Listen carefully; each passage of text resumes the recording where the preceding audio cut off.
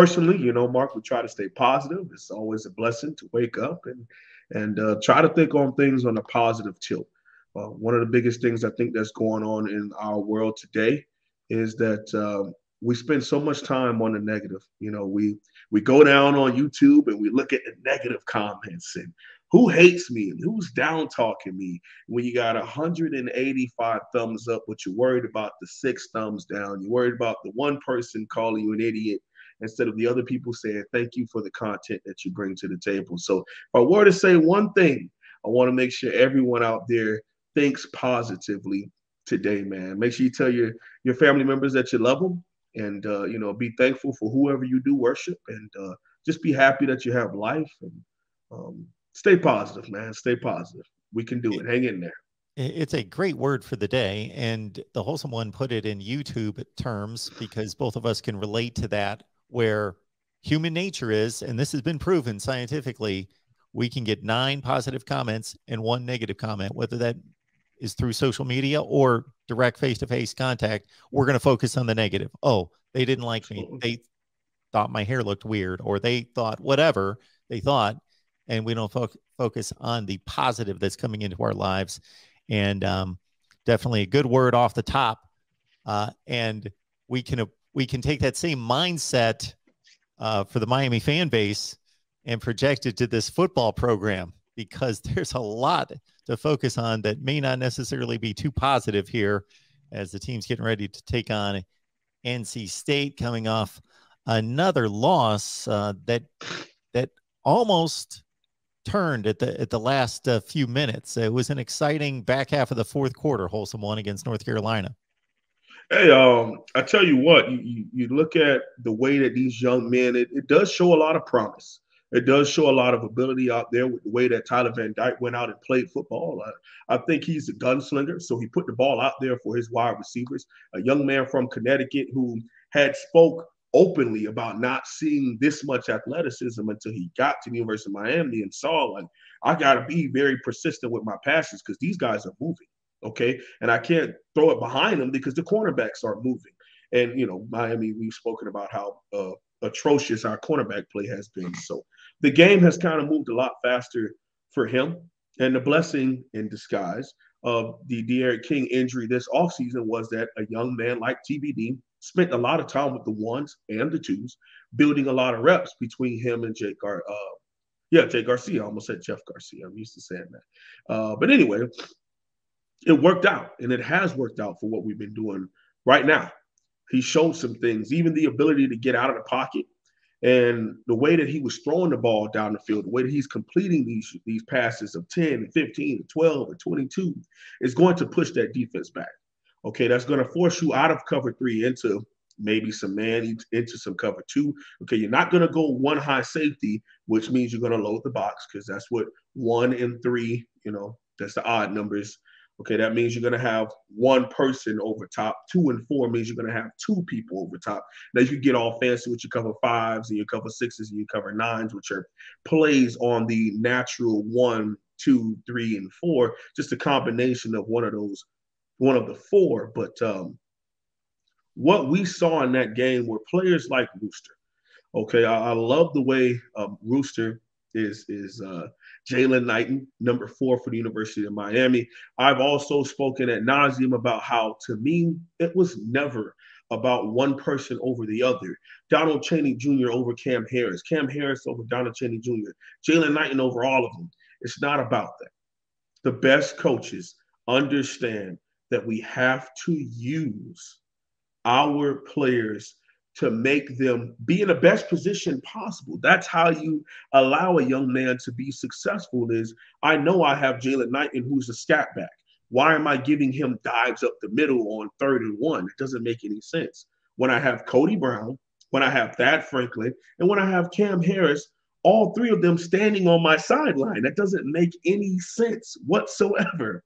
But that's what happens when you don't have a connection with your young men. That's what happens when you don't really, your roster. And to some people, they're like, how could some YouTuber know the roster better than the coach? Listen, it happens more than you would think, because their mind is usually stuck on their scheme. Okay, their mind is usually stuck on the fact that I want numbers this way and RPO this and statistics that. That's where their minds usually are. The elite of the elite can mix both to where they know their players, they know what they do well. They also know their scheme, and they want to be able to mix their scheme with the players and put them together and play situational football. Okay, that's where you have your elite minds, especially offensive minds, at the collegiate level. Okay, and both of the two people that I've spoken about already, in Rooster and TVD, showed a lot of flashes. They also made some mistakes. Jalen Knighton put the ball on the ground. Okay, TVD had some costly interceptions that happened. But again, he also had plenty of plays where he put it up, he chucked the ball up and said, "Hey, you want to talk all that smack? You want to say that you're this, you're great, you're that? Go make a play on the football." And he did that. Um, there was also a couple sightings of some other people. Will Mallory caught a pass. I mean, wow. Woo! Shout out to that guy. Um, we had some key drops that really were starting to get under our skin. You know, Mike Harley dropping passes and Rambo dropping passes and not fighting back in coverage. Keyshawn Smith, excuse me. Keyshawn Smith made some plays that I was pretty excited and fired up with the way that he was playing ball. But I say all of those things to say this. Miami took a very bad UNC team to the brink. There were plenty of times where I felt like both teams had a chance to take over this game, but didn't. This is what happens when you have two bad teams play each other. Is UNC, they may struggle to make a bowl. Miami, in my opinion, won't make a bowl game this year. So you have these two teams that were going at it. It's high scoring, it's yards everywhere, it's points everywhere, because the deficiencies on both teams were on the defensive side of the ball. Um, the horrific level of tackling, I don't get it, but it has been there for the longest, and Coach Donut Diaz has allowed to continue to play these young men who don't tackle. That's just his thing. He wants the older guy on the football field. Now, on the flip side of that, we did see some young guys get a lot of reps and make some really big plays. Five-star athlete, James Williams, man. Safety, outside linebacker, middle linebacker, defensive end, whatever you want. James Williams had snaps all over the field this past Saturday and made plays all over. Whether it was in the pass rush game, as I illustrated before, he almost had a chance at an interception. He made some nice open field tackles. Okay, when you have young players like that, they're going to make mistakes also. And that's why you don't get as upset with a guy like Cam Kinchins, with a guy like James Williams. Okay, these are 18, 19-year-old guys out there just trying to make plays. They're not used to losing. They don't want to lose, and they're fighting their asses off to win games. Now, you got guys like, Bubba Bolden and Gervin Hall and Amari Carter, guys who are 22, 23, who are making the same mistakes as the 18 and 19-year-old guys. That just doesn't make any sense. We're having blown coverages. We're making bad matchups. We're making bad open field tackles with lack of communication. I mean, these things that are very, very basic, they're day one things, okay? We're in week 6, week 7, and we're still having to do a whole bunch of tackle drills because we can't tackle. These things, it was infuriating, Mark, but just to the point now where you're numb to. You know what you're going to get with a Manny Diaz coach team. They're going to come out slow. They're going to be pretty lackadaisical from down in to down out. Okay, it's going to be up and down in your production defensively. And if the offense isn't clicking, it's going to be a blowout. We were blessed to have the opportunity where the offense made some plays finally, and we put some people in open space, and we made some plays and we scored some points.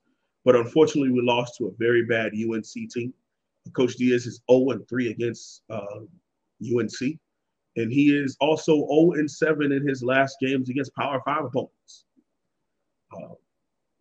We spent a lot of last week talking about replacing this person and bringing in who has the resume to do the head coach. We're not going to do that this week. We're going to talk ball this week. At the end of the day, I think it has been pretty apparent that we need to go in a different direction as far as leadership. These young men deserve better. And you saw that this past Saturday. You saw a lot of pieces offensively, a couple pieces defensively, that if we give them a competent staff, we give them a competent athletic administration that wants to be good to great at football and be a top 15 team, which is what we agree Miami should be, okay, especially in today's day and age, then they'll do better. My last soliloquy on that, I'm going to say, is prayers up to Cam Harris, torn ACL, lost for the season. I know that he has been a polarizing figure as far as conversations on here, conversations on my channel, conversations on Twitter. And, Mark, as much as people want a lot of the other guys to play, majority, similar to the Tennessee thing where people were throwing stuff on the field, majority of the people want to win. And they just want to see the best players go out there because they see flashy stuff. That's fine.